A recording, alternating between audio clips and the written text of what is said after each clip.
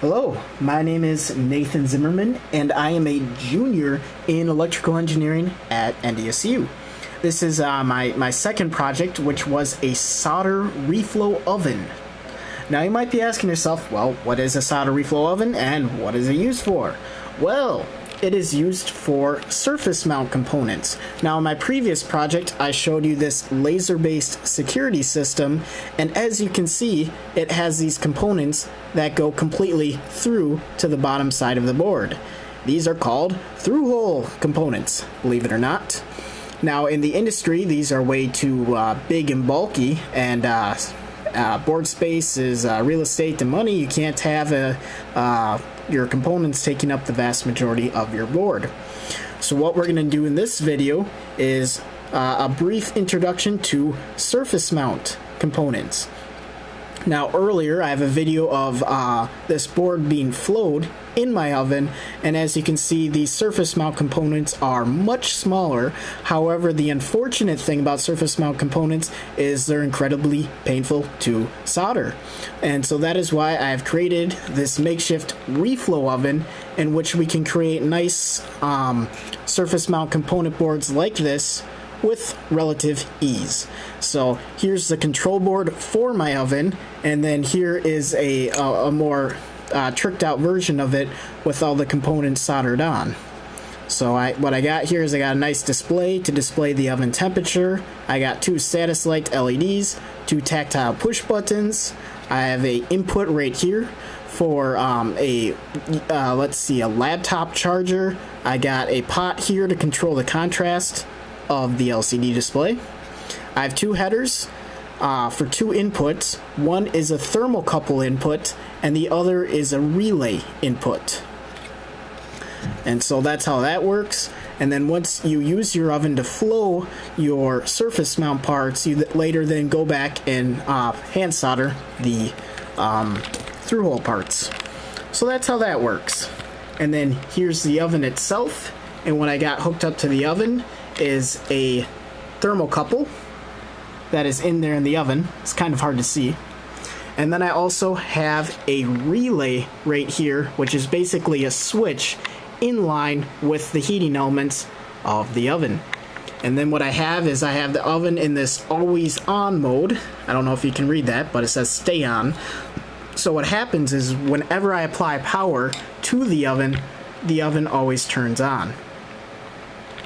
And what I can do with that is I can turn the oven on and off at will with that relay, and with that I can control the temperature of the oven.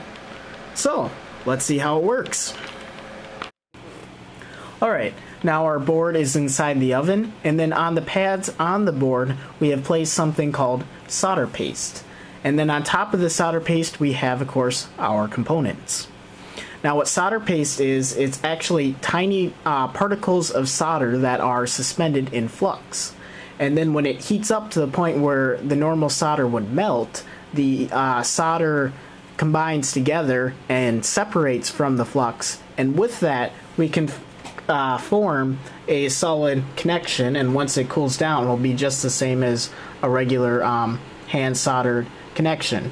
So that's how that works. And then in a second here, you should actually see the parts flow on the board, hence our reflow oven.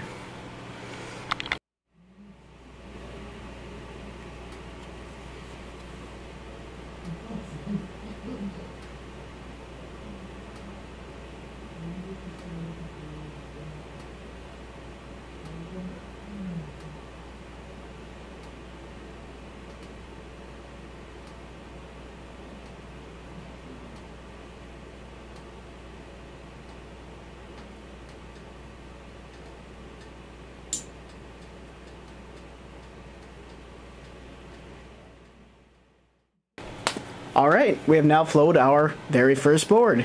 It's that easy. Now I'd like to talk to you about my control board. The reason you need a control board is to ensure that your oven does not get to a temperature hot enough to the point where it would damage the components. Now I called this a reflow oven. What that means, if we go over here to our computer, is that the reflow oven follows this temperature curve that is ideal for surface mount components and the flowing of solder paste. So it's made of a couple steps. Initially right here we have this ramp step where we raise our temperature up to about, say, 160 degrees Celsius. And at this point our board is fairly hot, but we don't risk damaging the components. And once we get to that temperature, we go into something called the soak state, or the soaking zone. And we leave it at that temperature for an extended duration to make sure we heat up the entire board. We want to heat it up, but we also don't want to be at a temperature so hot that we risk damaging the components on the board. And then we have this next bump right here, which is our reflow zone. At this point we go up from, say, 160 degrees Celsius to about 220 degrees Celsius. At this point our components could be damaged if we kept them in there for an extended duration of time, which is why we have this small little ramp bump in which we increase the temperature to the point where solder will melt, but only for a short duration of time. And so that is what my control board simulates. It simulates a commercial reflow oven, and by doing that I can ensure minimal risk to the components that I'm flowing. So again, here's the board itself. It is powered by a wall laptop supply. So I'm just going to plug that in, and hopefully the board will work. There you go, Zolus Reflow Oven. And then it says select profile, and it has LB to toggle or left button. So I'm going to press the left button, and with it I can toggle through my various profiles. I have PB free reflow profile, which stands for lead free. That is a government requirement on consumer electronics, that the vast majority of them be lead free. So that is why I have that option built into my my control board. And then I also have another option, which is leaded solder, or leaded solder paste. And in my case I use what is most practical and what is best, which is of course leaded solder paste. And they reflow at a different temperature, and that's why you need the multiple profiles. So it says RB to start oven, right button. I'm going to hit that right button, and then it says initializing. Now you see a red LED down there, and that's just informing me that my oven is currently on. Now I have just a green status light right there, and then I have the current temperature that my oven is at. Alright, so you can see that the oven has heated up a little bit more, and that is basically how it works. The control board will ensure that the oven heats up or turns off as much as necessary to ensure that it follows that reflow profile that I mentioned earlier. And then it'll try to follow those key points in the profile, such as the initial ramp stage, the stoke stage, and then the reflow stage. So that is the basics behind how my control board works. So I hope you've now seen just what a reflow oven is, how you go about controlling a reflow oven, and finally, the application of a reflow oven. So as you can see, this is the board that we just flowed, and there's very little, if any, excess solder or flux, and there are absolutely no solder bridges, and it didn't take very long to create. So I would highly recommend this process for the creation of your PCBs and prototypes.